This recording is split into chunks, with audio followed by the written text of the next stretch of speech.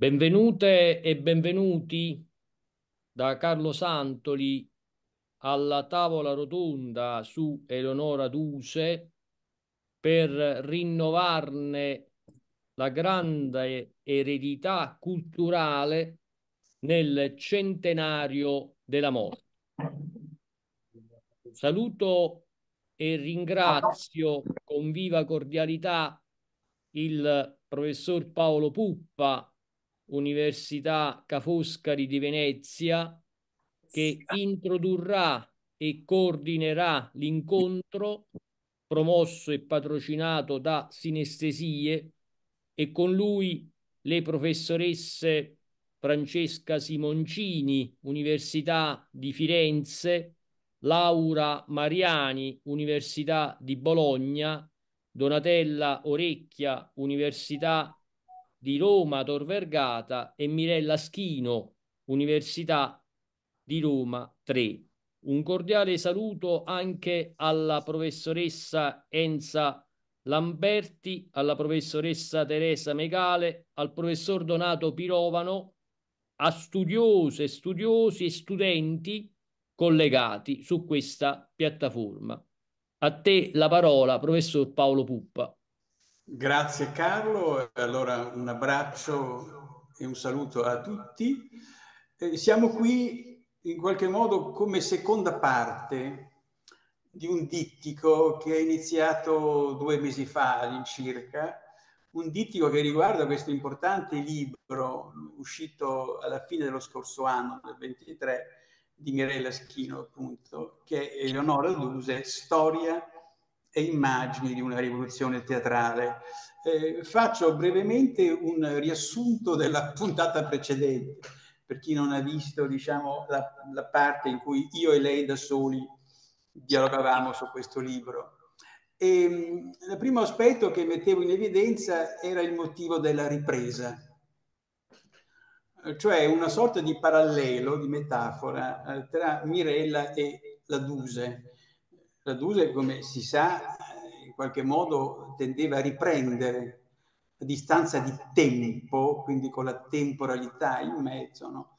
Copioni di successo. No? Pensate, per esempio, uno dei testi dell'ultima parte più caratterizzanti, il testo ibseniano, La donna del mare, dove interpreta la parte di una giovinetta ed è così anziana in quegli anni, un secolo fa, e non è come avere l'età oggi.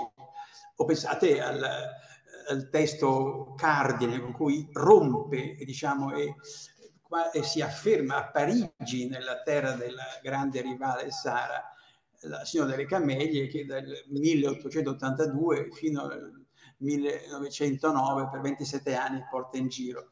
Il motivo della ripresa porta a dire Mirella che si può parlare di un canzoniere, questa immagine molto bella, molto forte, no?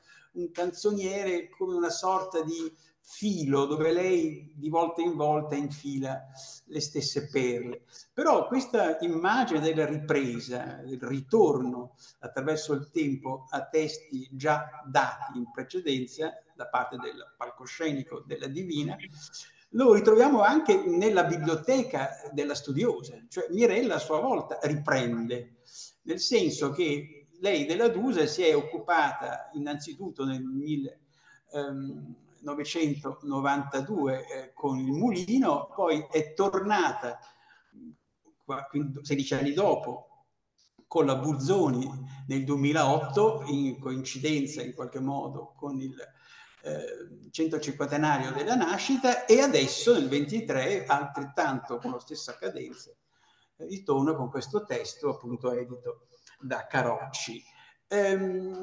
Quasi il motivo che è più forte, il mantra che viene fuori di nuovo, ma quasi con più focalizzazione, che la Duse ti cambia la vita. Cambia la vita di chi la guarda, chi ha l'esperienza traumatica di essere in sala mentre lei recita. E qualcosa succede di molto strano, di molto insolito, perché adulti, gente anche cinica, gente molto colta, eruditi, sentono un impulso stranissimo a piangere. E allora, continuando sul parallelo, la Duse cambia la vita in chi la vede recitare, ma forse cambia la vita anche in chi la studia. E c'è il tema proprio della rivoluzione, che è un tema strano, nel senso che lei ufficialmente non è una rivoluzionaria, non ha dei modelli di poetica o di estetica recitativa che ha teorizzato, non scrive neanche l'autobiografia, come fa di solito la grande diva al tramonto della sua carriera. Ma c'è qualcosa di molto forte in lei che provoca, e qui adopero un'immagine di un grande studioso che saluto in qualche modo, toscano, fiorentino, ma veneziano di origine, come Cesare Molinari, che parlava quando un importantissimo intellettuale, che poi sarà vittima del fascismo, Piero Gobetti, la vede appunto fare Donna del mare, parla di naufragio mentale. Cioè questo raffinato epistemologo, critico sublime che era Gobetti, perde la testa per questa vecchia e sragiona. O meglio, entra in una dimensione, in qualche modo, che diremmo con un termine positivistico, irrazionale. E in realtà Laschino cerca invece di reagire a questa perdita della ragione, perché ragiona su questo ragionamento da parte della ricezione dello spettatore. L'altra cosa è la ricostruzione che fa il libro come terza tappa di questa trilogia, a ricostruire il mistero di questa recitazione, il linguaggio, che è un linguaggio pieno di buchi neri. Da una parte la tensione sperimentale di questa donna, che ogni volta sembra mettersi in gioco e ricominciare da zero, pur dentro un traliccio costante, il canzoniere. Cioè, l'inizio esplosivo del corpo, i baci in bocca, la presenza della fisicità, l'arrossire, tutte queste immagini che possono essere colte da un binocolo o dalle prime file, dicevamo l'altra volta. Il muoversi in maniera sghemba, quella che la sua grande, diciamo, colei che la patrocina per la Francia in maniera molto ambigua, cioè la grande Ristori, chiamava che lei si camminava sui serpenti. Tutta la parte iconologica, che è la parte nuova di questo libro rispetto alle due tappe precedenti, le immagini, mettono spesso in evidenza la sfasatura, la contrazione, il carattere contraddittorio, ossimorico di certe posture tra le braccia, il busto, il volto, al punto che Mirella utilizza anche qui un altro repertorio del suo canzoniere critico, cioè l'approccio antropologico che rimanda a Barba, cioè questa specie di antifisis, no? O di lingua corporale extraquotidiana. Secondo aspetto, diciamo, secondo punto, è l'importanza enorme che ha nella scrittura dell'attrice lo scrivere lettere, carattere compulsivo, nevrotico, di questi epistolari immensi che sono straordinari. Già Branca aveva detto che la Duse manifestava la sua grandezza di scrittrice e di autrice nel modo di scrivere queste lettere. E basta controllare i due grandi corpus principali, forse, quello con Boito e quello poi con D'Annunzio, e siamo di fronte a un investimento medianico, spiritistico che lei dà alla lettera, no? L'attesa morbosa, smaniosa della risposta e insieme alla frenesia nel continuare a scrivere, no? Io mi sono occupato di un carteggio quasi finale della Duse con un ragazzino che faceva l'ufficialetto nella Grande Guerra, Luciano Nicastro, siracusano, da cui ho scritto una commedia che ha portato in scena Milena Vukotic, e lì ripete lo stesso atteggiamento compulsivo, iterativo, coattivo di queste lettere. E insieme forse si dice che scrive queste lettere come recita, ormai c'è tutta una letteratura critica sulla grafia ansimante, quasi d'avanguardia, no?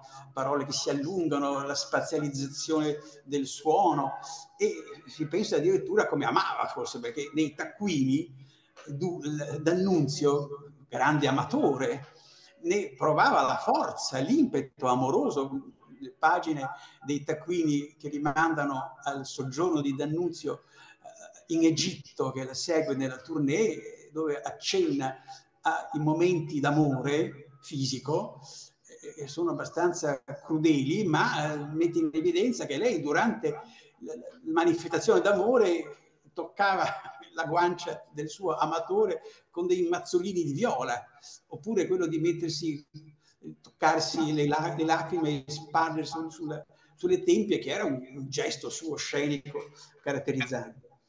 Il terzo aspetto, mi avvio alla conclusione, che rilancio qui adesso, è appunto il rapporto con D'Annunzio, che è un rapporto centrale, a mio parere. E l'importanza di questo studio di Mirella nella relazione con D'Annunzio in particolare, al di là di questo incidente di attribuzione di cui lei stessa magari dopo ci dirà che non va enfatizzato assolutamente, ma va chiarito magari citando la fonte a correggerlo, perché altri non ci cadano nel medesimo errore. Dico, con D'Annunzio la grandezza di questo libro è quello di mettere in evidenza che sono alla pari. Cioè lei si pone al di là dei partiti o d'annunziani o dusiani, che di volta in volta demonizzano o riducono l'importanza dell'altro. Sono due geni assoluti, che si fronteggiano in una relazione molto intensa e appunto nelle quasi 500-460 lettere rimaste della Duse ad D'Annunzio, che D'Annunzio ha conservato, che D'Annunzio si è avvalso effettivamente, non aveva nessuna segretezza nella sua relazione con la Duse. La Duse è servita a D'Annunzio nella sua carriera, e viceversa la Duse, che aveva da Boito imparato la segretezza, nelle sue lettere dice che lei non parla mai anche dei progetti futuri d'annunziani, mentre l'altro ne parlava. Ebbene, in questa dimensione c'è proprio questa caratteristica. Tra i due cosa avviene? Nel 97, quando ormai è esplosa la relazione, e lei continua ad avere però un piede ancora nella staffa con Boito, lei scrive a Boito dicendo che con D'Annunzio non si tratta di interpretare i suoi testi, ma di trasmetterli. Ecco dunque forse spiegato questa presenza incombente della poesia. La Duse è alle spalle del capolavoro d'annunziano, perché le laudi senza la Duse non sarebbero state scritte. E le laudi, come ha detto una studiosa, sono un diario poetico che sono scritte a quattro mani da Eleonora. E Eleonora, finché è presente, non solo lei sente il fiato di D'Annunzio addosso, ma lei stessa ha il suo fiato addosso D'Annunzio. E quando si rompe il sodalizio, la drammaturgia di D'Annunzio decade, a mio parere, perché tutte le grandi opere, anche en plein air, diciamo, grande opera francese, sono testi che hanno la bellezza a volte per gli occhi di chi legge, ma non sono testi teatrali. Mentre i due sogni, la città morta e le figlie di Iorio, sono testi capolavoro che possono benissimo essere messi in scena oggi con qualche potatura. Chiudo appunto e mi fermo con l'ultimo aspetto, quello forse più interessante, la parte finale. La parte finale, la terza parte, che è quella appunto dedicata al commercio con l'ignoto, confidenze con l'ignoto, c'è all'interno innanzitutto questo contre-cinéma, che è molto importante, cioè gli anni del ritiro dalle scene, no? Che non è definitivo, perché poi, come sappiamo, nel 1909 lei ritorna, nel 1921 ritorna dopo che nel 9 aveva smesso. E c'è il cinema che funziona, secondo questo testo, come una specie di laboratorio spiritistico o spiritualistico che prepara l'ultima fase. Pensate che nel cinema muto le didascalie spesso mettevano in evidenza che il personaggio parlava. La Duse dalla grande voce seduttrice. Qui, nell'unico film, Ceneri, non parla. È muta nel cinema muto e insieme avvia questo processo di metamorfosi per cui la grande amatrice, la grande amante, la cantante contralto che prendeva le figure negative e ne mostrava l'umanità, pensate a Fan de Clos, per esempio, si prefigura grazie al cinema questa totale disincarnazione. Perché nell'ultima fase non è solo madre, che lei appunto i testi, pensate così sia di Gallarati Scotti, pensate alla porta chiusa di Praga, sono testi in cui lei fa la dolente, fa il dolorismo che tanto irritava un critico genio pungente come Savinio. Ma lei nell'ultima fase proprio sembra che faccia del teatro una seduta spiritica. E lo dice chiaramente Mirella, ha una sala nuova, irriconoscibile, piena di reduci. E sapete cosa il reducismo determinerà nella storia tragica italiana di quegli anni?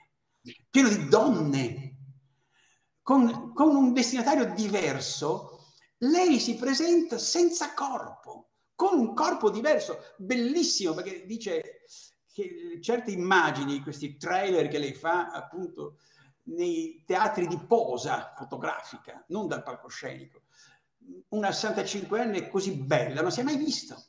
Ha una bellezza trasfigurante, ma effettivamente è l'amore passionale di una madre. Perché i suoi destinatari, che siano o meno figli, sono tutti figli suoi, perché ne scopre la mortalità. C'è alle spalle quella strage della Grande Guerra e dunque c'è questa dimensione di una malinconia infinita, ecco il dolore che fa piangere, e nella dimensione quasi bipolare che caratterizza la Duse, con tutto. Non solo il suo D'Annunzio, che cui sente a volte anche con fastidio, no? L'esibizionismo, il narcisismo, ma continuamente lei di fronte agli oggetti, agli interlocutori, ai partner in scena, agli amici, alle amiche con cui ha una relazione molto intensa, ha questo atteggiamento ossimorico. Volere e non volere, amare e detestare, cercarli e fuggirli. E c'è una lettera che giustamente Mirella esibisce del 5, quando ancora è giovane, diciamo, a Lignepo, del dopo d'Annunzio, dove fin dall'inizio lei, con un francese un po' incerto, dice il y a trois choses que je désire passionnément, et c'est travailler, vivre e mourir, che è un trionfo dell'ossimoro. Basta. Scusate se mi sono un po' allungato, ma mi sembra di no, sono stato nei tempi, in qualche modo adesso comincia la ciacola più interessante e cominciamo in ordine alfabetico con Laura Mariani, un'amica molto cara. Laura, tra i suoi titoli, io ricordo di averla coinvolta nel 2008 nel convegno importante che avevo organizzato per il mio dipartimento a Poscarino assieme alla Fondazione di San Giorgio. E lei aveva partecipato con un contributo interessante su questa rete di rapporti, di amicizie femminili. Nei suoi titoli, io ne cito solo due tra i tanti, perché continua a occuparsi anche di drammaturgia contemporanea, di attori, di attrici contemporanee, sono da una parte l'attrice del cuore, che è la storia di Giacinta Pezzana attraverso le lettere, che è un testo importante dove viene fuori colei che lancia a Napoli, come tutti sappiamo, nel 1878, presa Raquin, lancia la Duse. E l'altro testo che credo che sia consigliabile a tutti in questo momento che si parla tanto di liquidità, di post-gender, post-binario, ed è Sara Bernard, Colette e l'arte del travestimento. Questa tendenza che hanno gli attori appunto a cambiare gender. A lei la parola. Grazie Paolo.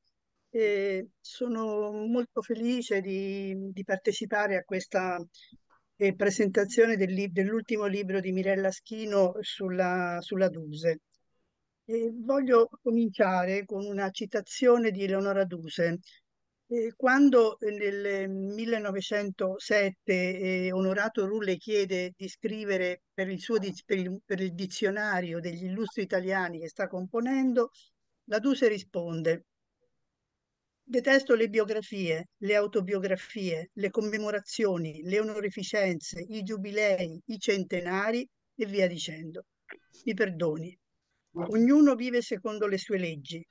Mi auguri, la prego, di recitare fino all'ultima ora di vita. Il resto, cioè raccontare questa mia vita, proprio non me ne importa niente. Allora, mi è venuta in mente questa citazione pensando, come dire, a questa presentazione, a questa tavola rotonda, sia perché, come dire, sì, ribadisce cose che sappiamo della Duse che non amava le onorificenze, i centenari, eccetera. Sia perché è un invito, come dire, a non sprecare questo centenario, un invito a... mi sentite? Sì? Ecco, un invito, come dire, a scrivere lei quando è necessario, quando è Antonio, importante. finire l'ora dei tuoi panini, ma non è che te la devi nessuno, perché la so. Scusate, qualcuno deve chiudere però l'audio. Scusate, ma spegnete l'audio e non parlate in...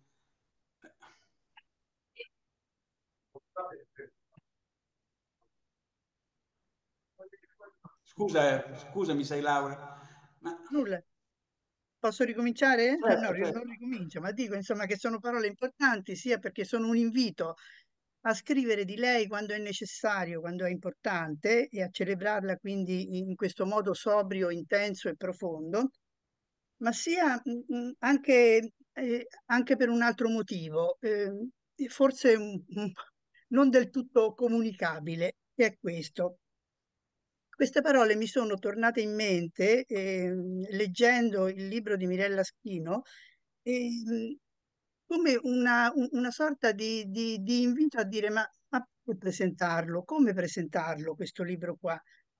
Innanzitutto è un libro che bisogna leggere, bisogna studiare con attenzione, leggere magari con il piacere con cui si legge un'opera narrativa, un romanzo, perché è un libro scritto anche con questa attitudine, con questa attenzione. Studiarlo come un libro che si studia per le proprie ricerche, per comunicare agli studenti, per insegnare agli studenti.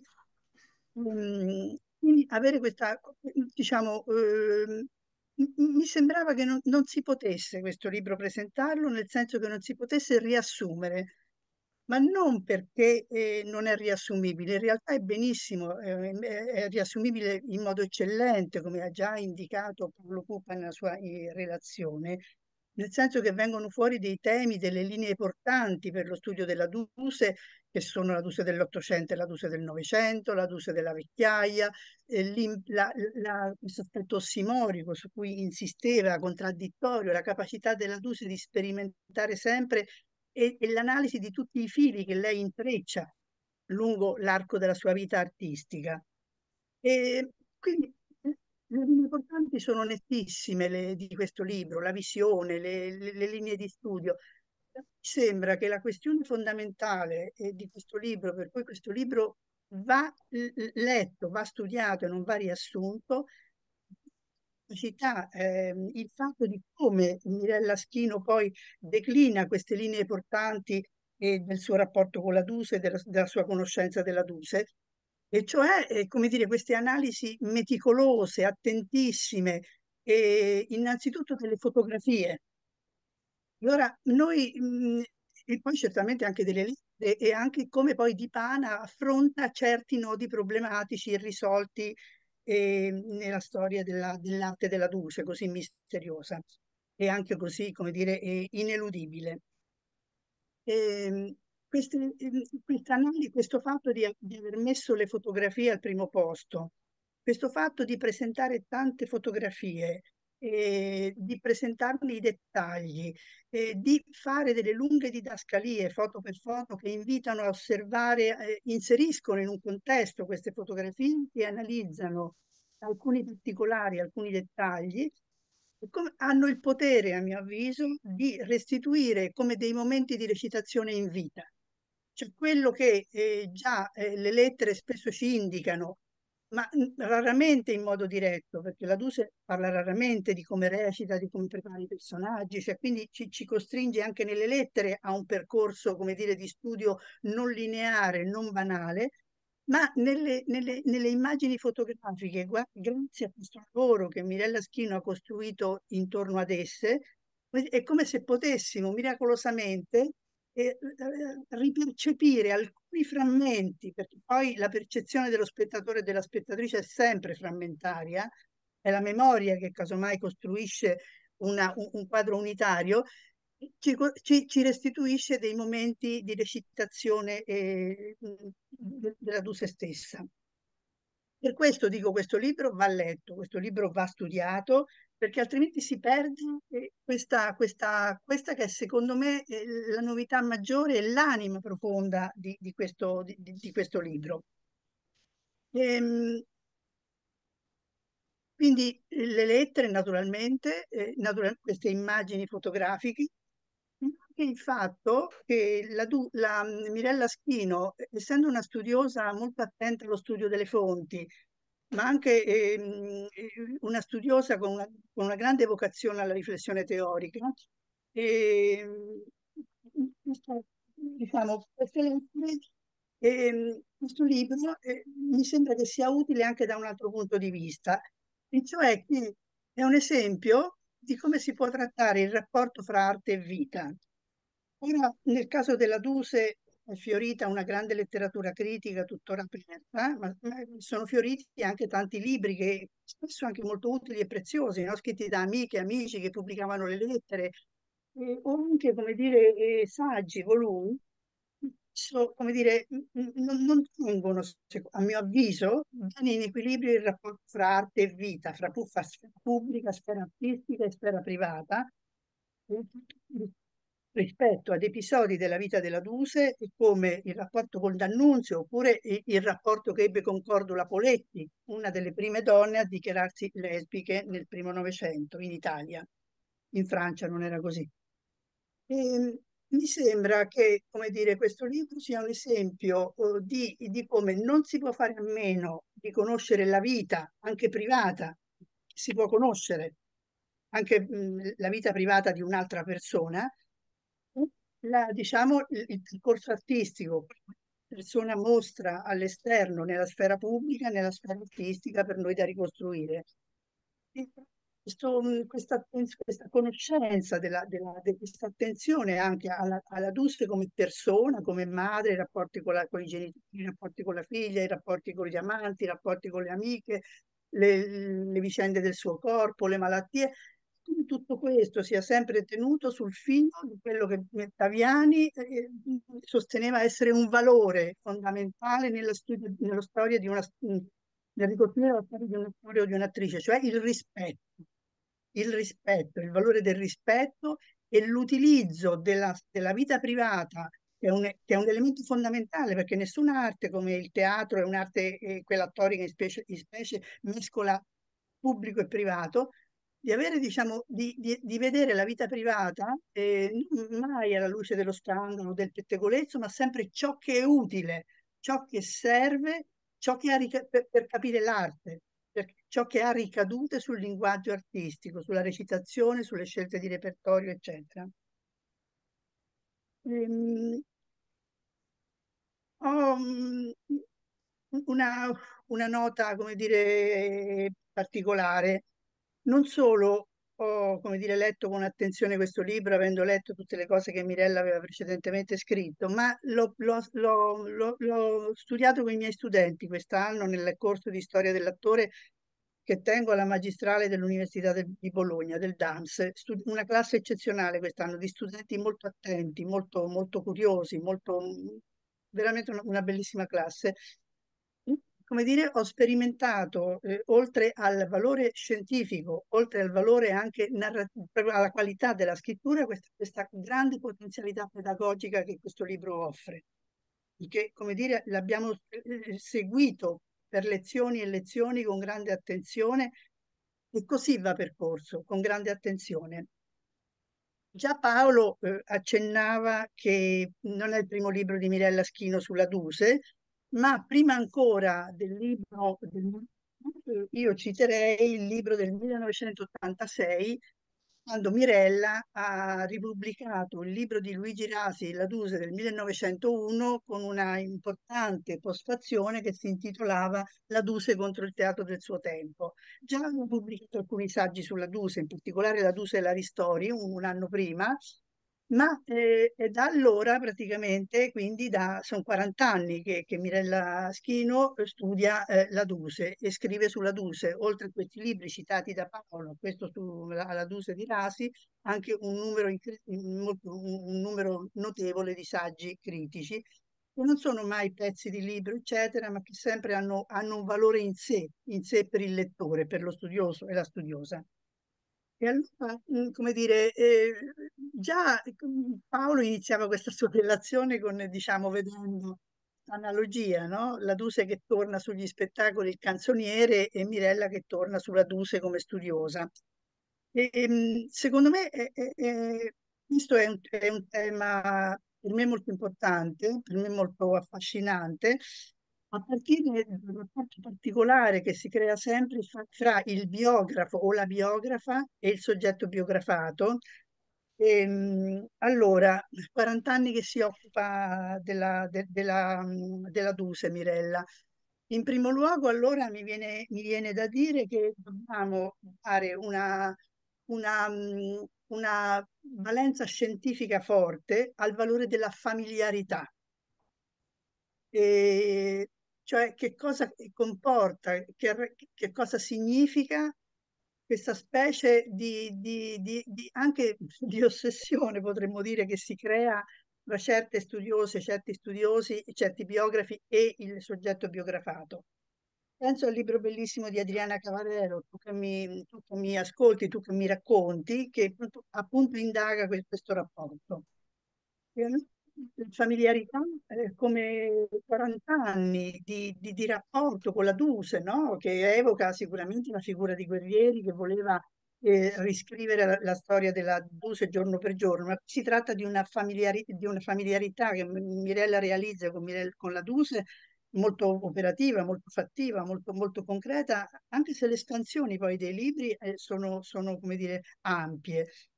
E allora Meldolesi, nel porsi il problema dello studio dell'attore, osserva, segnala il problema che tutti noi affrontiamo quando studiamo gli attori e le attrici, cioè il problema dei vuoti, no?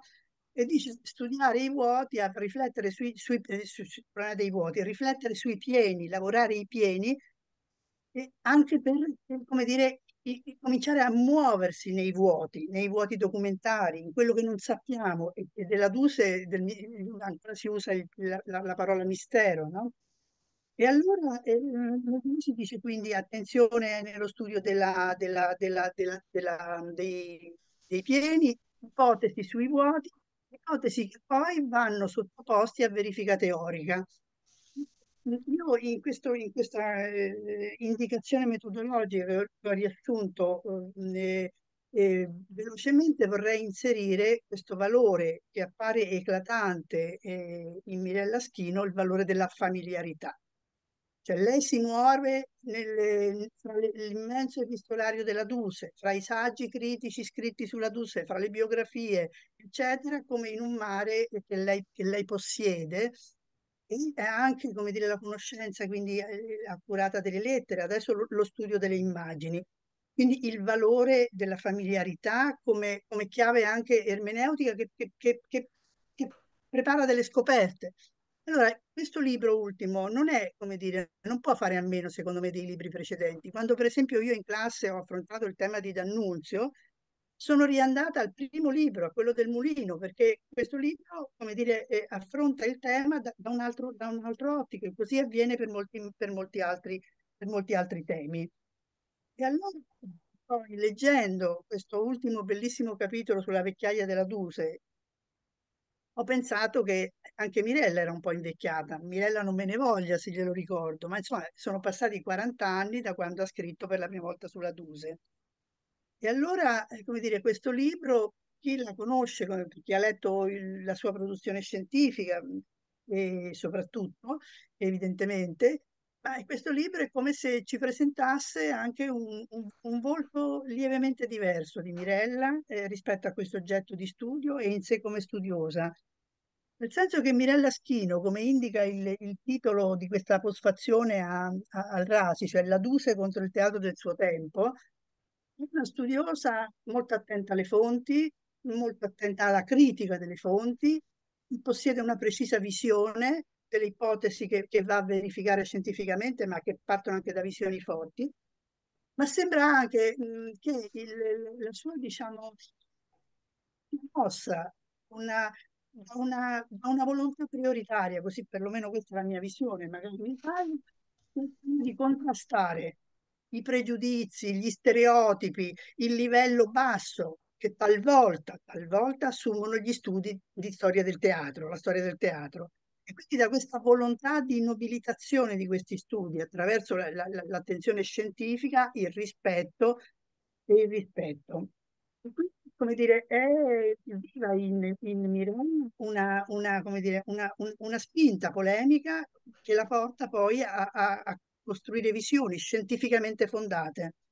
Ecco, in questo libro ultimo sulla Duse, eh, eh, tutto questo rimane, tutto questo è vivo perché secondo me costituisce una spinta profonda di Mirella Schino e del suo amore per questi studi e del loro valore, il valore della storia dell'attore, dell'attrice, del teatro, ma mi sembra che, come dire, questa molla, questa spinta, come dire, si sia addolcita, si sia armonizzata e per questo libro può essere letto anche come un libro che ci dice dei più importanti studi che sono stati fatti finora sulla Duse, perché lei cita certi scritti, certi studi, e ne cita moltissimi e perché sono importanti. E anche, come dicevo, questo strumento pedagogico importante. Quindi mi sembra, come dire,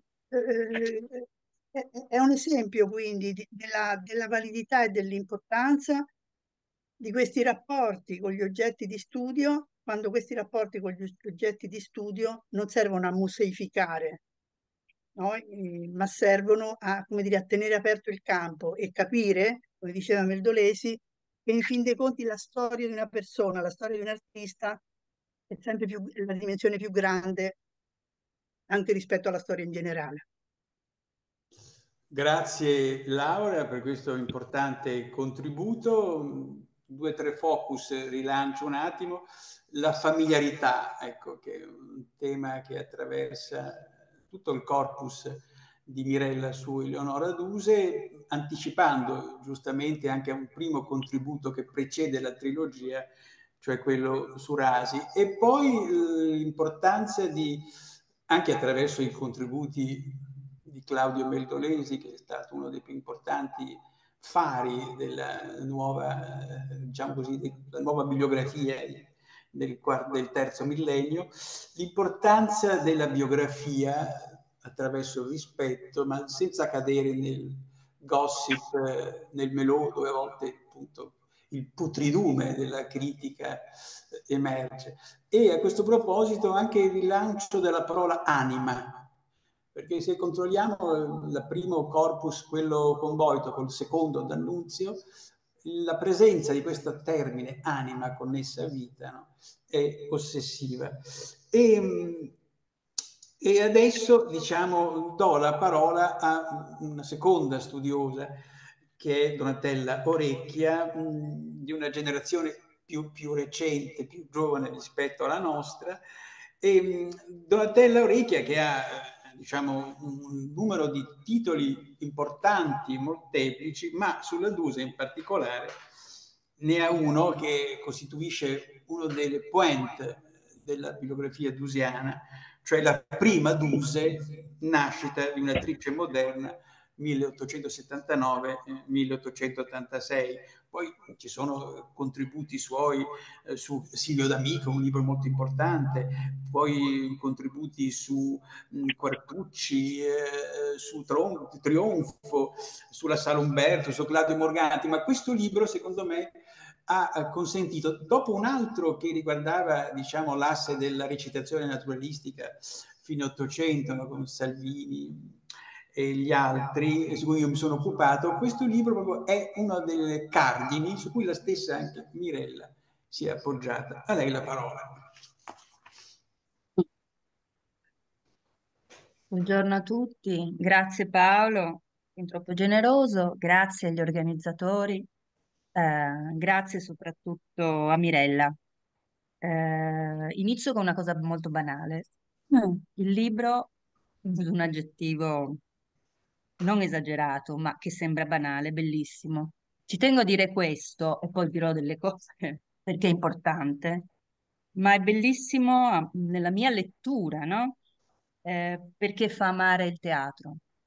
Sono molto d'accordo con quello che diceva Laura prima, che io non l'ho adottato, non l'ho sperimentato con i miei studenti per il momento, ma io credo che sia uno di quei libri, non solo, ma che fa amare il teatro e fa amare in particolare l'attore attraverso la Duse. Ma fa, ehm, fa sentire che questa storia, come la storia degli attori italiani, almeno degli ultimi 2 secoli, ci appartiene.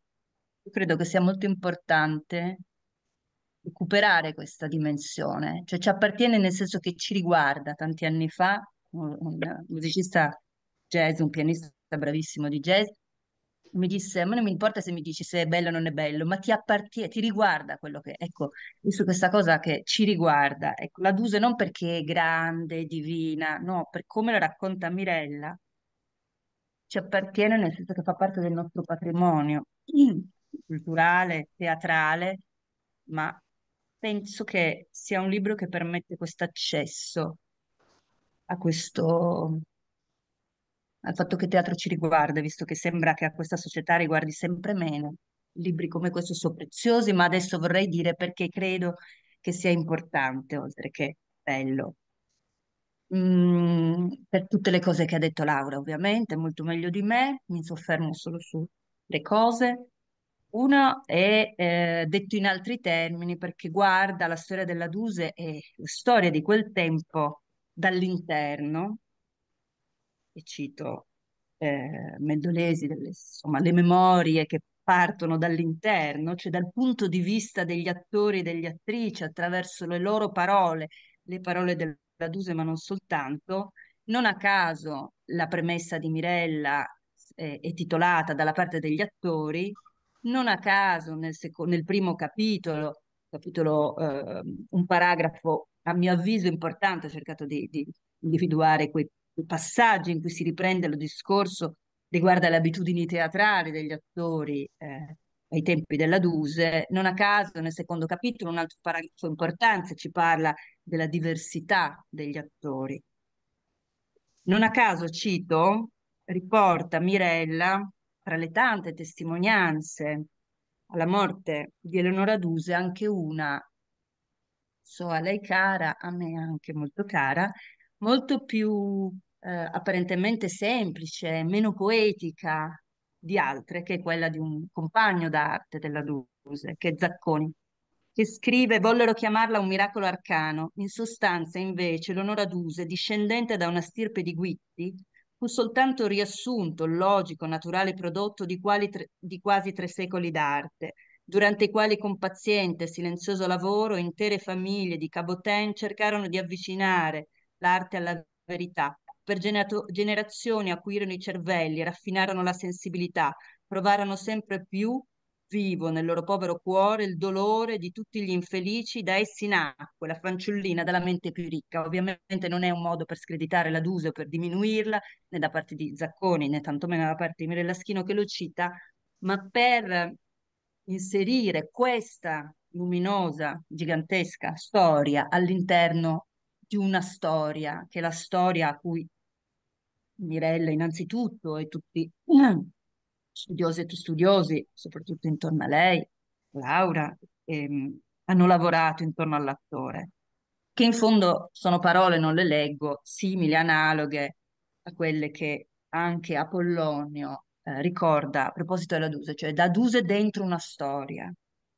La Duse dentro una storia è la Duse che compie una rivoluzione, perché poi il titolo, sì, è molto chiaro, è una rivoluzione, quindi è una discontinuità. il fatto di inserire la Duse dentro una storia non significa che la rivoluzione, questo mi sembra di poter dire, è un punto di vista forte di Mirella Schino anche in altri testi, in altri studi importanti. Le rivoluzioni hanno le radici dentro a grandi tradizioni. La rivoluzione non viene dal cielo, dall'improvviso, non è un miracolo, anche se poi si usano termini di questo tipo per cercare di nominare la Duse. La rivoluzione sta dentro una storia, è quella che è la storia che riguarda l'attore italiano dell'Ottocento. E mi viene aspettate che questo, ricordare anche, a proposito di rivoluzione, l'incipit dell'intero libro, l'incipit che fa riferimento a Cesare Garboli, altro non è critico, intellettuale, letterato, genio, che ebbe delle intuizioni particolarmente acute sull'attore. Mirella ricorda un frammento in cui Cesare Garboli fa riferimento a Carlo Cecchi per parlare dell'attore capo e dice: al centro di una compagnia gli altri attori guardano l'attore capo come uno di loro e nello stesso tempo lo riconoscono come portatore dentro il teatro di una diversità, che è un atteggiamento che gli attori ebbero, come ricostruisce Mirella, nei confronti della Duse. Questa diversità è una consapevolezza, ma anche una ferita e una sofferenza.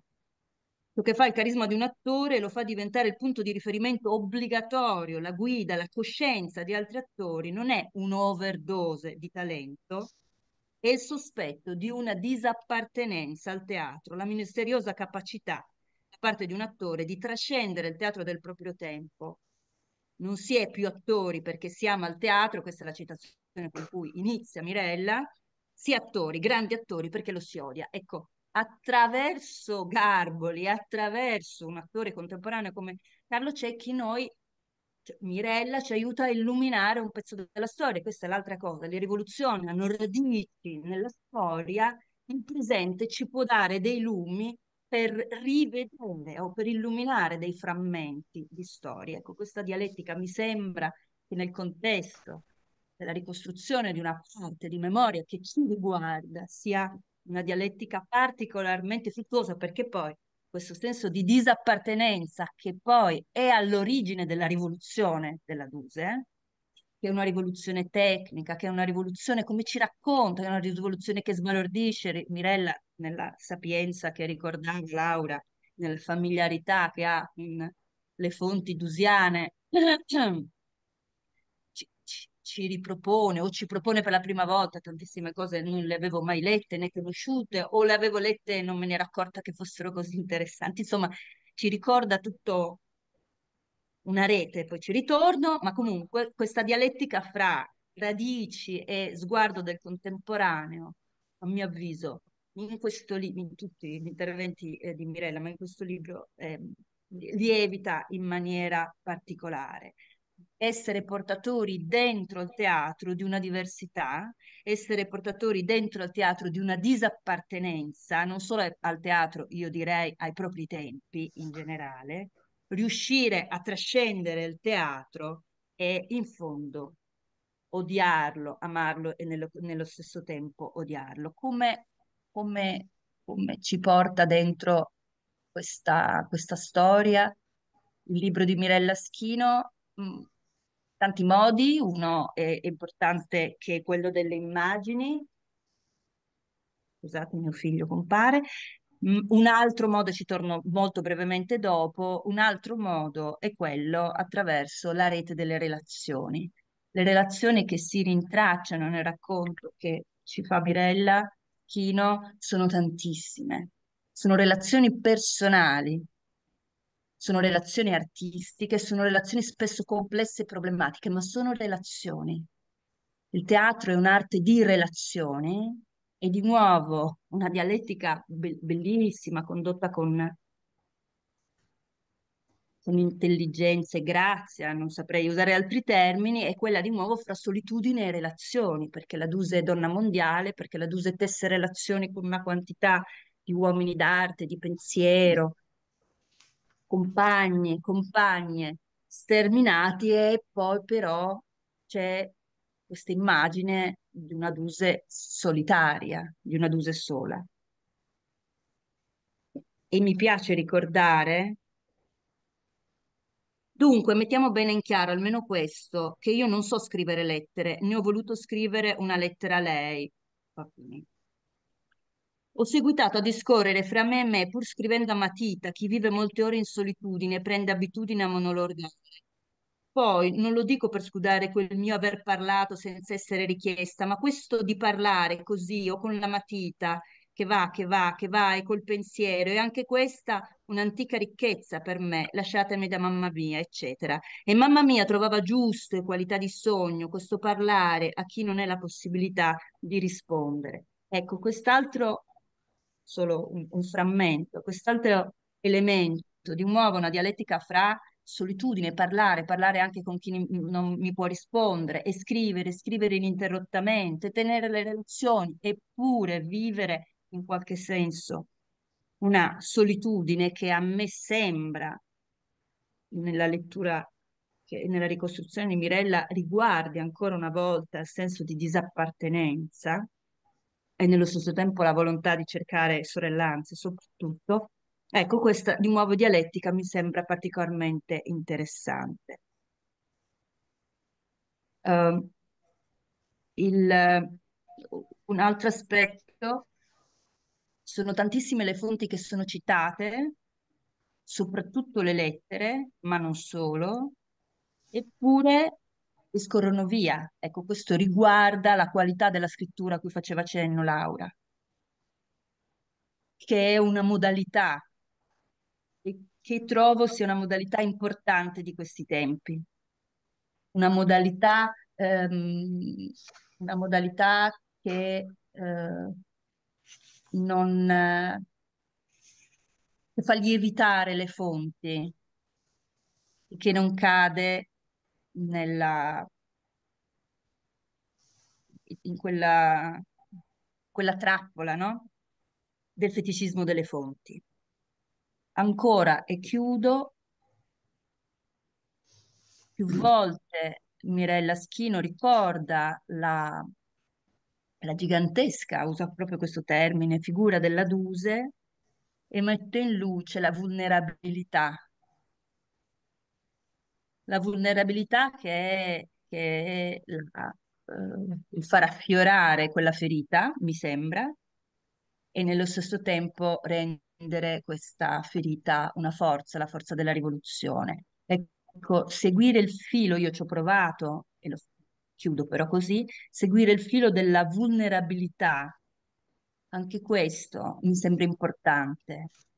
Anche questo mi sembra importante oggi, cioè questa rivoluzione straordinaria, perché la Duse è un'attrice poi fortissima, un'attrice capo, e non sto a ritornare su questo, un'attrice consapevole, non è una donna vulnerabile, non lo dico come forma di debolezza, lo dico come forma di sensibilità rispetto al presente, al teatro suo contemporaneo, avere il coraggio della vulnerabilità, la consapevolezza della vulnerabilità. Questa, penso che sia uno dei libri in cui questo aspetto della Duse si trova, cioè viene raccontato, non come debolezza, ci voglio sottolineare perché può essere fraintendimento, ma proprio i più grandi artisti sono quelli che hanno il coraggio della propria vulnerabilità. E questo libro ce lo racconta anche nelle relazioni con i grandi, anche nella relazione con Boito, no? Non è che è fragile la Duse, ma sa manifestare all'inizio, quantomeno, una vulnerabilità e sa riconoscere. Allora, ora mi interessa dal punto di vista artistico la vita personale per illuminare la proposta. E chiudo così. Grazie, e grazie Grazie Mirella. Donatella per anche questo importante contributo. Torno su due piccoli aspetti, no, piccoli, importanti aspetti per rilanciare un po' la riflessione finale collettiva. Da una parte appunto un libro che fa amare, non solo il palcoscenico, ma il mestiere dell'attore. Sapete come la Duse soffrisse nella relazione con Boito, in cui Boito quasi la obbligava a vergognarsene, invece con D'Annunzio era molto riconoscente la Duse, perché con D'Annunzio ritrovava fierezza in questo mestiere. Ma il tema della diversità, della vulnerabilità ferrea di questa donna, ci consente anche la riflessione su come la Duse sia vissuta da attori importanti contemporanei. Ed ecco quindi una specie di Toussaintien, perché Donatella ha citato attraverso il grande Garboli un attore importantissimo come Carlo Cecchi, e uno dei libri su cui invito alla rilettura di Donatella è su Morganti.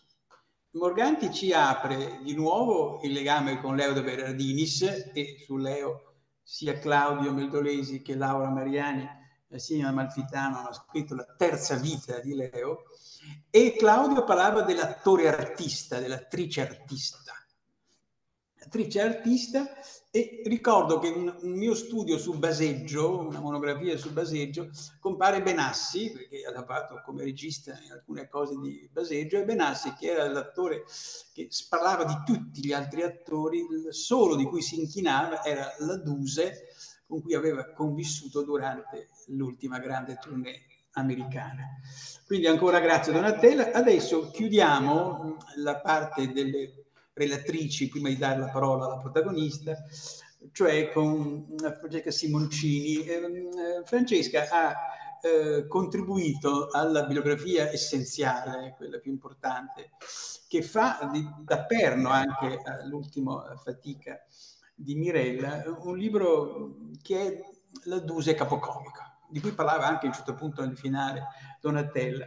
E assieme a questo libro perno ha fatto diciamo così, un'altra monografia importante, che è su uno spettacolo misterioso e controverso ma importantissimo del dopo D'Annunzio, che è Rosmerholm a Firenze, con la regia di un altro genio della diversità e della disappartenenza dentro il sistema teatrale, che è Gordon Craig. Allora, a lei la parola, a Francesca. Grazie Paolo, ringrazio tutti. Confesso di essere un po' emozionata.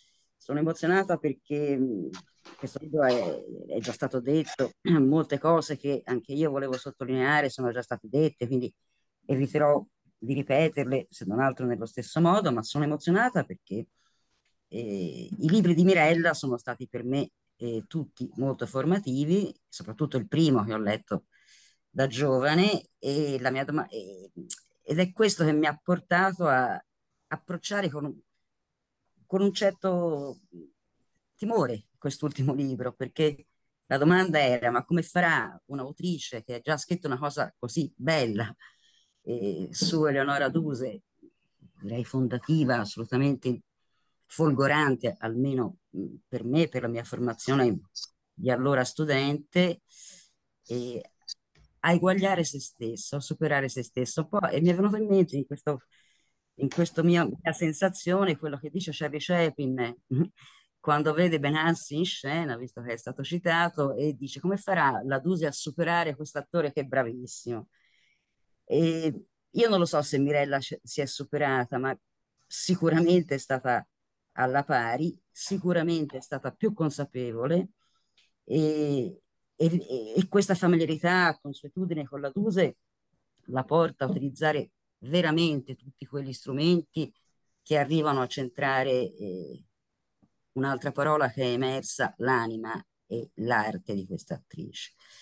E non c'è solo rispetto, come è stato detto, secondo me c'è anche molto pudore e molta discrezione in questo libro, un libro che nasconde la sapienza per esaltare un racconto che si legge con piacere e che mette ordine non all'unica rivoluzione teatrale dusiana, ma alle tante rivoluzioni teatrali dusiane che Mirella riesce a tenere meravigliosamente tutte insieme, dando all'arte di questa attrice, anche nei suoi vuoti non solo artistici ma biografici, ma anche questo è stato detto, un filo rosso, una meravigliosa continuità.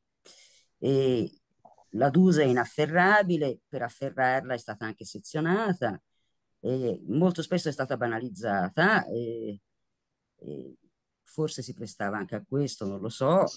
E, il libro di Mirella riesce a smarcarsi da tutti i luoghi comuni, le banalizzazioni, ma anche l'inceppo di questa familiarità, di questa consuetudine che potrebbe diventare inibente e che invece esalta il pensiero, un pensiero che diventa lineare e, brutta parola, però mette ordine.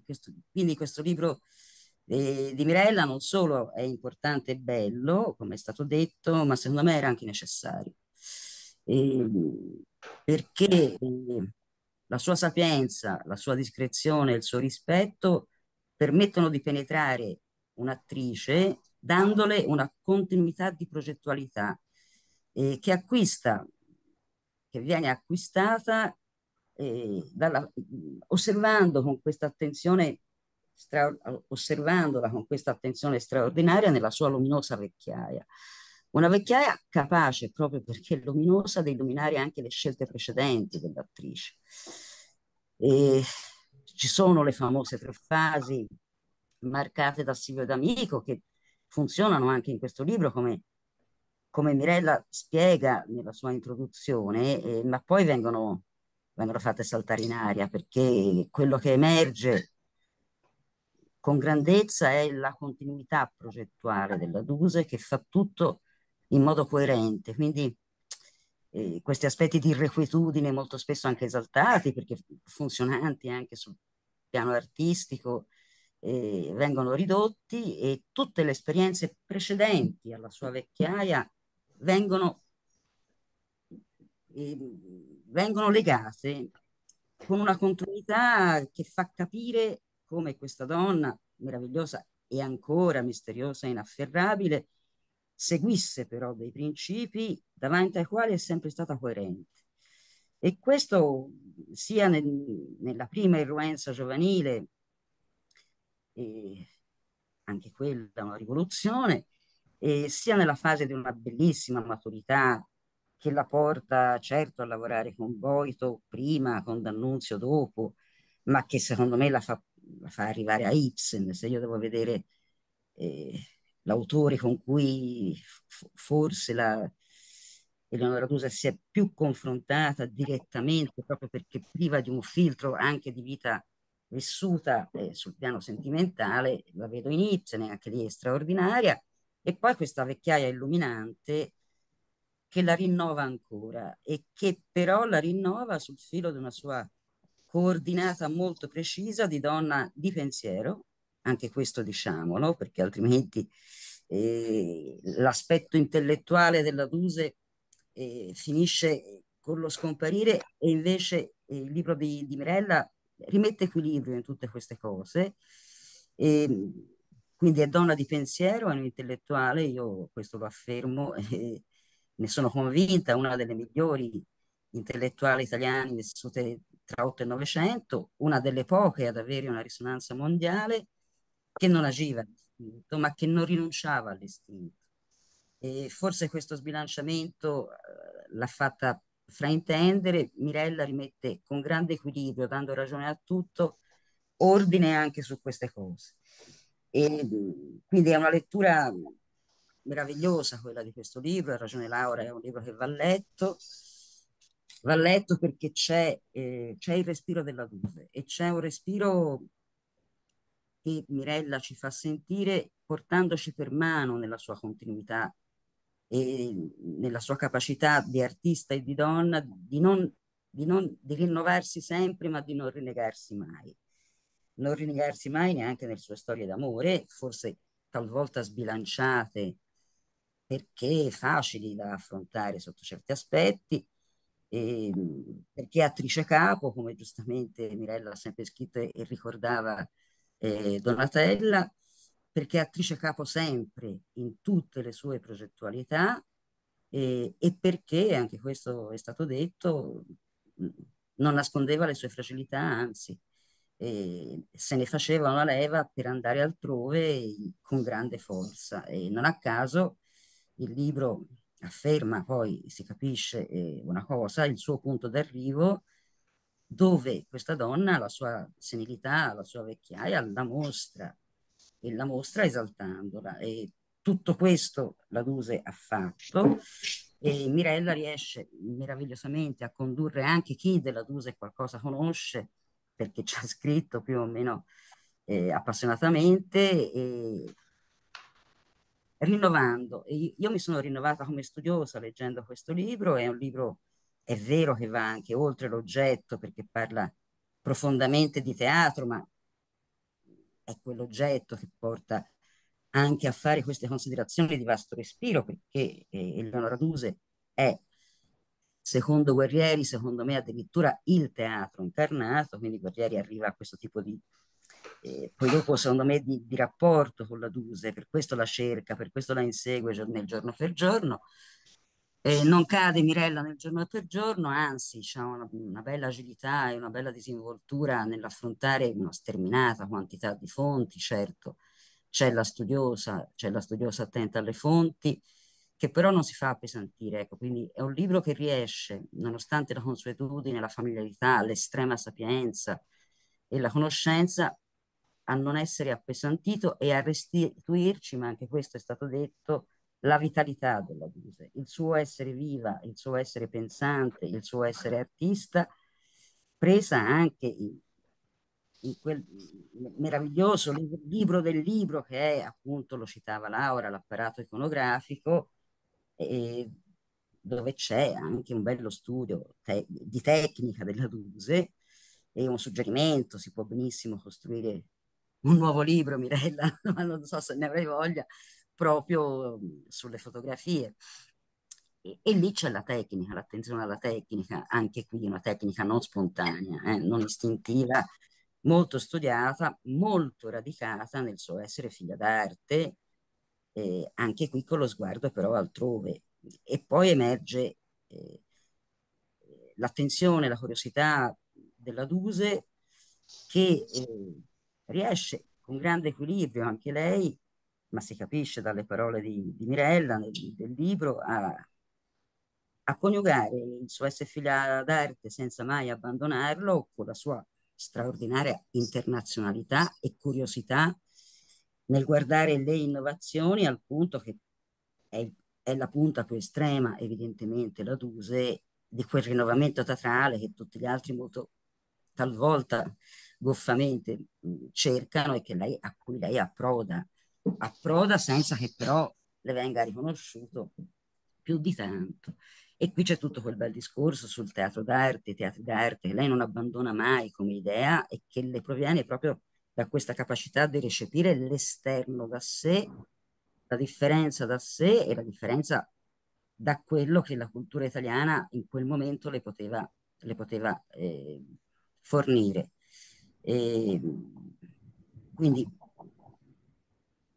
devo dire, il libro va letto, aggiungo, va letto proprio fino in fondo, perché è la Duse più vecchia, quella che illumina poi dopo tutta l'arte di Eleonora Duse, e Mirella ce lo fa capire molto bene, come la Duse vecchia spieghi la Duse giovane. Poi tante altre cose sono già state dette, forse una cosa non è stata detta, che invece Mirella non dimentica mai: l'affiancamento, la coesistenza dell'artista, dell'attrice artista, dell'attrice capo, dell'artista sempre alla ricerca di avanguardia, di sperimentazioni, con la donna d'affari.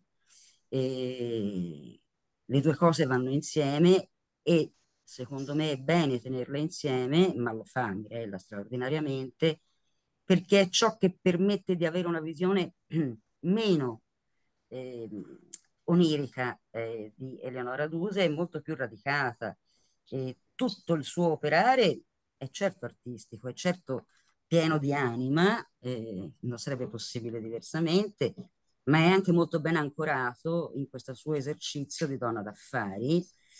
Personalmente mi sono un po' occupata della corrispondenza della donna d'affari. Abbiamo parlato, no, delle lettere della Duse, queste lettere che a volte sembrano sfumate, sognanti oppure ossessive, tra virgolette, come è stato detto da Paolo. In realtà le lettere della donna d'affari mostrano una donna per niente ossessiva, molto pragmatica, molto realista, che sicuramente coesiste anche con l'altra. Quindi attenzione a sbilanciare gli aspetti del lavoro di questa donna, che aveva un'etica del lavoro peraltro straordinaria e che sempre la permea insieme al resto, senza comprometterlo e senza inquinarlo, sia nell'arte sia, mi sembra di poter dire, nella vita. E, non lo so, io potrei anche ripetere alcune cose che sono state già dette, forse è meglio dare la parola all'autrice, però ecco, forse un'ultima cosa mi sembra interessante sottolineare, ma è stata già in parte detta, la capacità di Mirella di riempire i vuoti. Questo libro, così come faceva la Duse, eh, per quella drammaturgia non così forte, non così compatta, che le permetteva di insinuarsi, di inserirsi con la sua creatività d'attrice, anche Mirella sa meravigliosamente riempire i vuoti biografici dell'attrice, che appunto non sono vuoti ma pieni, pieni di pensiero. Infatti ho trovato bellissimo il capitolo del ritiro dalle scene, nel momento del ritiro della scena della Duse, che appare infatti fertilissimo e molto di pensiero. È il periodo che fa anche un po' da grimaldello per rileggere ritrospettivamente, come fa Mirella e come indica, quindi credo a noi di fare, tutto il percorso artistico di questa attrice, di questa attrice. Direi altre cose, ma sono state già tutte dette, e quindi ringrazio anche chi mi ha preceduto per averle dette in una sintonia estrema anche con quello che io avrei ribadito, che possiamo ribadire, ma forse magari se c'è la possibilità di uno secondo giro di parola dopo che ha parlato l'autrice, e magari qualcuno che le nostre discussioni ha Finito? fatto sollecitare. Grazie Francesca. Anche qui alcuni agganci. Ci torno un attimo sul tema della vecchiaia che spande luce, luminosa vecchiaia, e della connessione tra appunto questa tensione lirica struggente, ma con il lato dell'imprenditrice. Qui si aprirebbe la controversia nel 1901, quando con la Francesca da Rimini, D'Annunzio ha fatto vivere a lungo gli antiquari romani, perché pretendeva acquisti costosissimi di mobili antiche, eccetera, eccetera. L'altro aspetto è l'incarnazione del teatro in lei, nel suo corpo. In fondo Mirella è quasi una risposta a Gerardo Guerrieri, cioè questa fedeltà, familiarità quarantennale richiama un po', senza la tragica fine che ha fatto Gerardo, analoga devozione di questo grande studioso alla nostra. E infine questo aspetto, diciamo, su cui torno un attimo, su queste presenze contemporanee nel palcoscenico legati a Eleonora. Torno a Morganti, su cui si è appunto soffermato Donatella, perché una delle allieve, diciamo, che ha lavorato con Morganti e con Leo, Elena Bucci, dicevo prima che cominciassimo, il 15 giugno riceverà a Iesi il premio Duse da parte della Fondazione Valeria Morriconi, e anche Elena Bucci costituisce una testimonianza della presenza nel corpo di grandi attori contemporanei altrettanto, diciamo, esterni al sistema, come Elena Bucci. Lascio la parola adesso alla nostra protagonista. Finora si è parlato in terza persona o in seconda persona, adesso parla in prima persona. Il legame fra tutti questi interventi, io ci torno di nuovo, ribadire la leggibilità di questo libro. Si può fare una piccola confessione fisica. Di solito ci sono i luoghi per i libri, e i libri degli studiosi si portano all'università, sul tavolo da lavoro. Questo è un libro che si porta volentieri a letto, lo si legge a letto, se non parlare di altri luoghi di decenza. cosa che non capita di solito, pur avendo questa forte, diciamo così, pregnanza bibliografica, le fonti, serietà, eccetera, scientifica, è un libro fisicamente godibilissimo, quindi leggibilissimo. La parola alla protagonista. Grazie Paolo, mi piace questa immagine del mio libro che si può leggere a letto, mi hai fatto ridere e questo mi fa molto piacere perché mi stavo commuovendo in questa situazione. Voglio iniziare ringraziando tutti veramente, tutti voi che siete qui presenti, ma anche riprendo poi una intuizione di Laura molto molto giusta, molto forte. Questo è un libro della vecchiaia, l'ho sempre pensato così rispetto all'altro mio libro. È un libro del ritorno, come avevi detto tu, in cui tante cose che uno aveva attraversato ci ritorna, le vedo da un'altra parte, li vedo, sì, se vuoi più dall'interno, cercando di seguire più l'interno della Duse che l'esterno. Per tanti versi è un libro della vecchiaia, ma uno dei motivi belli per cui lo è che il primo libro io l'ho scritto in solitudine.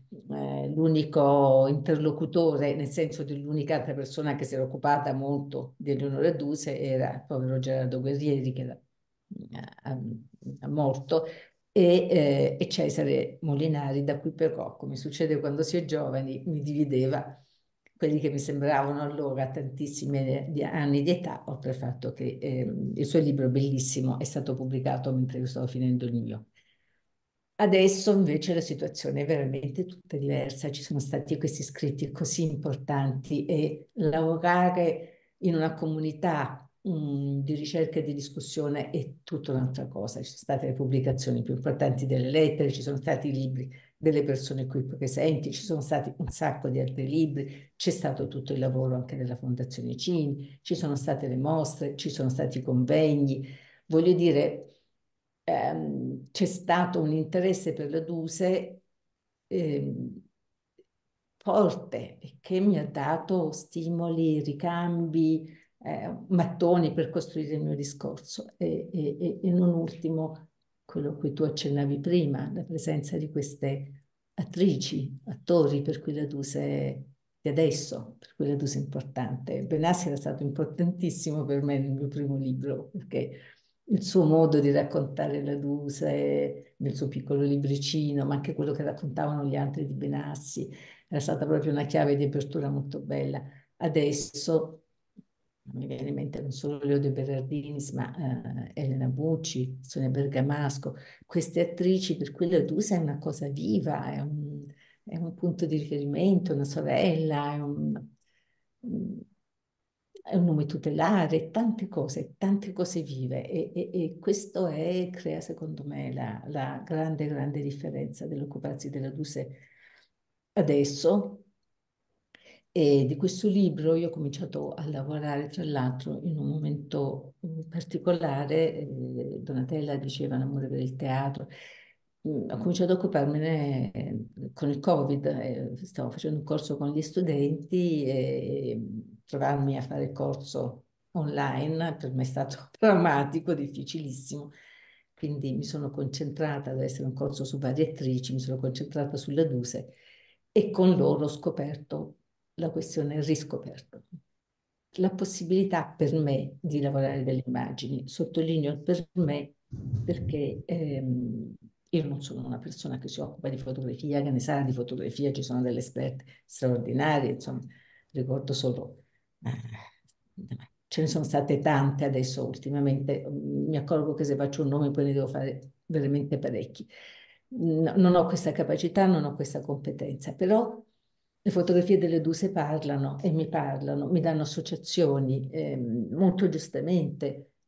Prima, eh, oddio, si diceva come, Laura diceva come queste fotografie diventano, cerco di farle diventare attraverso anche queste lunghe didascalie, quasi come dei momenti di recitazione, perché veramente a furia di guardarle ti parlano, ti dicono delle cose, qualcosa in più, qualche collegamento in più rispetto agli altri materiali. Così io ho cercato di interrogare il corpo dell'Oduse, che ovviamente è scomparso, non solo attraverso le testimonianze di tante persone che hanno parlato di lei, ma anche quello che ci può dire, quei piccolissimi indizi che ci regalano le fotografie, molto strani, perché sono fotografie in studio, non quindi mentre recitava. Pure la mia impressione è che rispetto ad altre attrici, se penso alle fotografie di Sara Bernard, che sono così, diciamoci la verità, anche più belle, nel senso che ha avuto questo numero di fotografi straordinari e la sua grande capacità di usarli. Eh, il caso della Duse è diverso, ma con alcuni fotografi veramente lei riesce a tirare fuori qualche cosa, qualche nodo fisico che ci può dare una intuizione di quello che poteva essere in scena. Accompagnato, naturalmente unito alle altre cose, tu ne parlavi così bene all'inizio del tuo discorso, unito con il modo in cui gli spettatori raccontano il loro dolore nel vederla recitare. Perché il dolorismo della Duse è dolorismo degli spettatori in primo luogo, e sofferenza. Però prima adesso faccio un passo un po' indietro perché in realtà avrei voluto iniziare da una questione a cui tu avevi accennato, cioè un errore che c'è nel mio libro. Nel libro pubblico alcune fotografie di D'Annunzio. Io pensavo non al funerale della Duse dove si sapeva che D'Annunzio non era andata, ma il giorno dopo c'è una tumulazione più tra poche persone. Avevo trovato nelle fotografie dei funerali della Duse, in mezzo alle altre fotografie, alcune fotografie di D'Annunzio. Pensavo che fossero al funerale delle Duse per il posto dove le ho trovate, invece di controllarle le ho pubblicate, quindi c'è un errore che mi preme ricordare. Quando uno fa un errore sempre si dispiace molto, e quindi io ne ho parlato spesso nelle presentazioni. Se qualcuno vuole sapere qualcosa di più, c'è anche una errata corrige su Carpenedo. Però, diciamo, c'è errore ed errore. Cioè, gli errori sono in fondo di due tipi. Ci sono quegli errori che implicano una falsificazione della realtà storica, una falsificazione voluta o involontaria, ma insomma che vanno contro quella che era la realtà storica. E poi ci sono gli altri. E nel mio caso, un errore, fermo restando che un errore è un errore, nel mio caso è un errore che riguarda un minimo, un giorno di biografia, mentre non tocca la realtà storica, che del resto conosciamo tutti perché D'Annunzio ne ha parlato moltissimo. C'è questo suo dolore atroce per la morte dell'attrice. Avevano ripreso anche una corrispondenza durante la guerra, si rivedono per discutere i dettagli alla città morta che la Duse voleva fare, voleva mettere in scena la città morta. Si rivedono una sola volta, ma per D'Annunzio il dialogo è fortissimo, la morte della Duse è devastante, sono bellissimi, perfino un telegramma che scrive a Mussolini, bello, ma poi come lui ne parla poi più avanti, bellissimi erano il modo in cui risponde, quando la Duse era ancora viva, aveva risposto a Zacconi che l'aveva evidentemente invitato a venire a teatro, e lui dice: se sentissi di nuovo quella voce penso che mi si spezzerebbe il cuore. Poi cerca di andare a vederla, ne scrive con Praga, Praga un pochino cerca di dissuaderlo. In realtà quindi la realtà dei loro rapporti è quella di un dolore atroce, che qui mi sembrava che le immagini potessero essere, invece non erano, perché le immagini erano di un altro funerale. Questo è l'aneddoto un po' intorno al mio errore, però c'è anche un'altra cosa, cioè questo errore ha creato un grande brusio in certi ambienti, perfino qualche incidente un po' spiacevole. E io mi sono chiesta perché? Cioè, rispetto anche a, diciamo, anche altre imprecisioni che sono state dette poi nel calderone del centenario della Duse, anche alcune. Perché questa passione, diciamo, intorno a questo piccolo episodio di due fotografie, mi dispiace, sbagliate? ed è molto interessante secondo me perché veramente riguarda il problema del rapporto Duse D'Annunzio, come se, quando tu ne accennavi prima all'inizio del tuo discorso, Paolo, come se ci fosse una difficoltà ad accettare il peso della Duse nei riguardi di D'Annunzio, nell'opera di D'Annunzio, ma anche al fianco di D'Annunzio. Cioè queste due personalità straordinarie, geniali, meravigliose. Mi ha fatto molto piacere che tu abbia rilevato il fatto che io parlo di tutte e due con molto interesse e passione, perché effettivamente io amo molto D'Annunzio, ho per amare molto la Duse. Questo loro lavoro comune andrebbe valutato da a tanti punti di interesse in cui ci si potrebbe soffermare, invece ancora c'è proprio una difficoltà, non si sa come metterli insieme, è difficile metterli insieme perché sono due personalità, tutte e due molto molto forti e molto molto dominanti.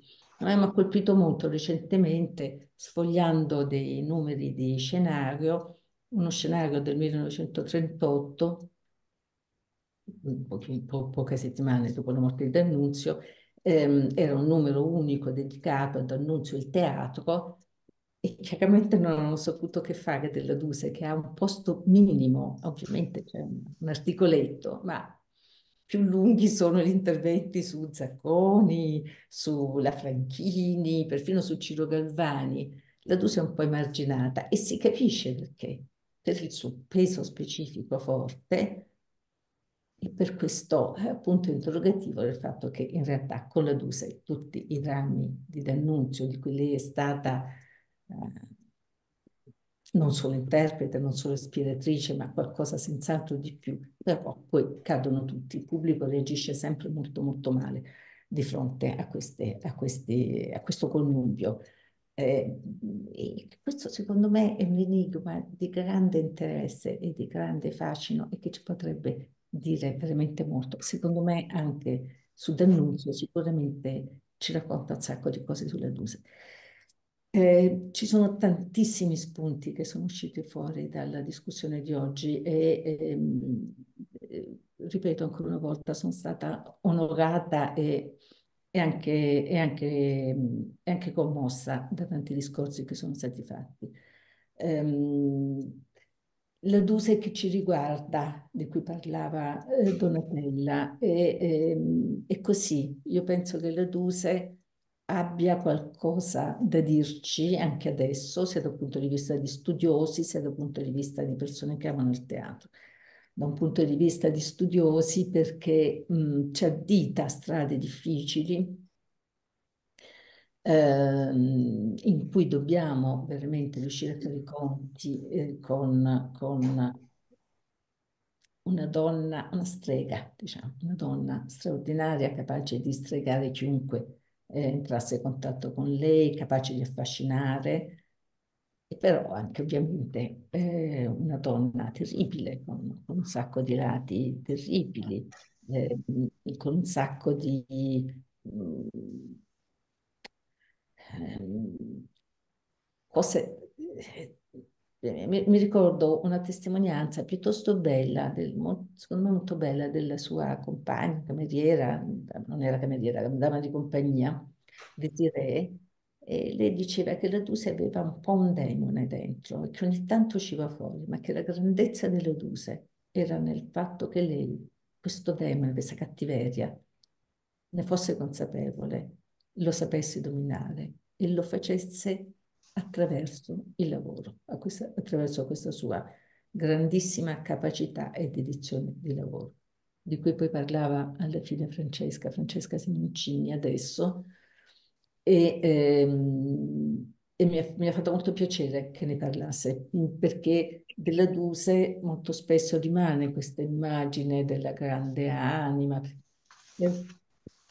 della grande figura affascinante, inquieta, un po' svolazzante. Penso che rimane questa immagine veramente perché gli spettatori soffrivano nel vederla recitare, erano scossi nel vederla recitare alla fine. tornati a casa dovevano fare un po' i conti con quello che avevano visto e cercare di rimettere ordine in senso però negativo, non come veniva detto prima, e quindi di riportare le cose in fondo a una normalità. Essere stati così scossi da una donna in scena poteva essere accettato fino in fondo, soprattutto da personalità di un certo livello. Forse nello spettatore più comune questo poi veniva riportato a un'immagine di donna più convenzionale, quieta, piena di anima, eccetera. E quindi venivano messi da parte serenamente altri suoi aspetti fondamentali. Mi ha sempre colpito come Marco Praga, che pure è un personaggio che io amo molto, una persona di straordinaria intelligenza, che adorava la Duse, e Puga scrivendone ad amico nel periodo del ritorno della Duse alle scene, subito prima del ritorno della Duse alle scene, parlando di una commissione ministeriale in cui si parlava di far entrare la Duse, lui scriveva ad amico, ma la Duse poi in fondo è possiamo dire che è come un piagantello coi calzoni, cioè geniale sicuramente, però un po' così stravagante, non pensa in maniera ordinata, avrebbe dei pensieri sicuramente meravigliosi, ma poi non pratici, non affidabili. Allora, mi è sempre piaciuto moltissimo questa immagine della Duse come piagantello in calzoni, cioè questo genio capace di scompassare tutto. Ma l'idea che Praga, che pure era stato lui stesso a capo di una compagnia, non si rendesse conto che questa grandissima, adoratissima attrice, meravigliosa, straordinaria, è stata capocomica tutta la vita, quindi donna d'affari, veramente è una cosa che ci fa capire quanto sia difficile arrivare a capire veramente le Duse e quanto sia un terreno di sperimentazione per tutti noi studiosi, cioè ci rendiamo conto di tutte le difficoltà nell'affrontare l'attore, nell'affrontare la figura dell'attrice, nell'affrontare il problema del mercato, il problema del mestiere. È come se tutti i problemi dello studio dell'attore si condensano e si amplificano quando si studia la Duse. E questo forse è anche il motivo per cui io ci sono tornata ogni tanto. È vero, ogni 15 anni più o meno mi ritrovo a scrivere delle Duse. Ho anche cercato di scappare dalla Duse, cioè dopo l'uscita del libro, della prima edizione del libro, quello del 92, ho cercato di non occuparmi più della Duse. Poi è stato Fabrizio Cruciani che mi ha detto, ma tu dovresti, mi aveva detto, prima di morire, tu dovresti rioccupartene della Duse perché dovresti far capire perché la Duse parla anche al Novecento e non è soltanto una straordinaria attrice del Novecento. Queste sue parole poi mi sono rimaste in testa per molti anni e sono arrivata alla seconda edizione molto allargata del libro del 92.